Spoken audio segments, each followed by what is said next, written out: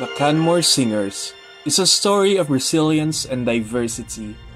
The group was founded during the COVID-19 pandemic. During these challenging times, singing as a group has been restricted to prevent the transmission of the virus. It affected many singers all over the world.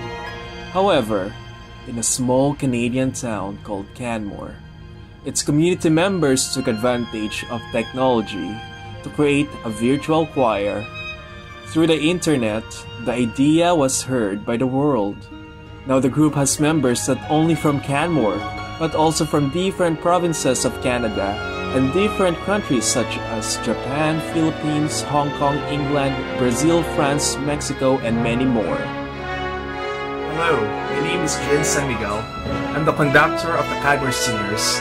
With the Edmonton Symphony Orchestra in the background, I am pleased to present to you the first performance of the Canmore Singers.